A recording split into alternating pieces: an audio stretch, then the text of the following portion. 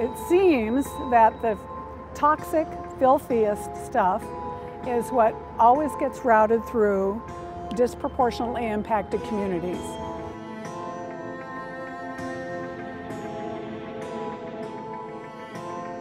I know people think that a train in the mountains or a train in Utah don't impact us here in Denver, Colorado. But when they build these trains, they have rippling effects that will bring more than 4 times the amount of trains through Denver every day.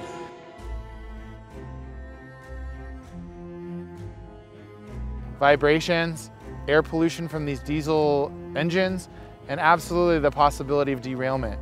If a train were to derail here, it would impact our downtown area, it would impact our river quality behind us, and it certainly would harm people. It's unacceptable risk, and it's actually unacceptable activity all the way upstream into Utah. We don't need more destruction in our communities, and this is dangerous for climate, for water quality, impacts on the environment and ecosystems, and human health. We're very, very concerned about the possibility of the Uinta Basin Railway coming through Colorado. We should not be putting our waterways and our precious resources in harm's way. It's a no-brainer.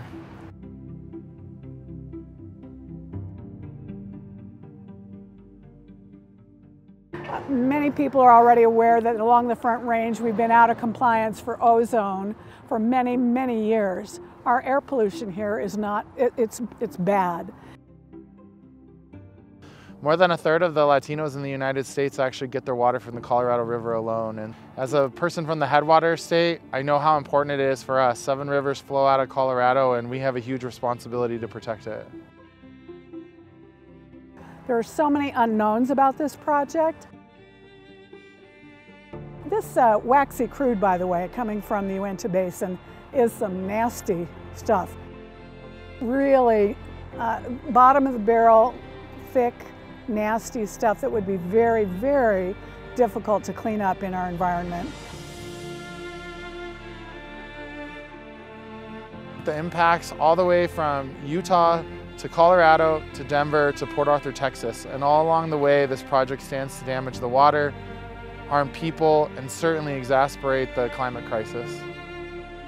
These communities here in North Denver are breathing in these particles and the ozone even more than the rest of us here in the metro area.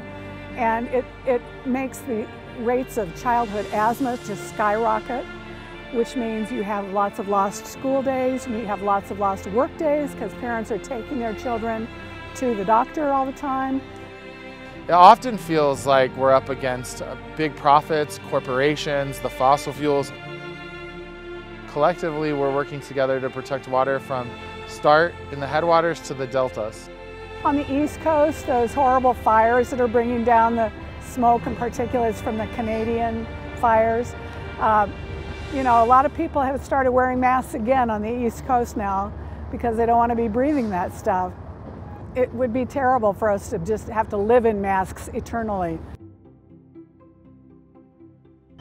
We're really making a bad error if we think that it's a-okay to expose some communities to this kind of filth, this kind of risk, this kind of ongoing hardship on families and individuals, just because that's how it's always been.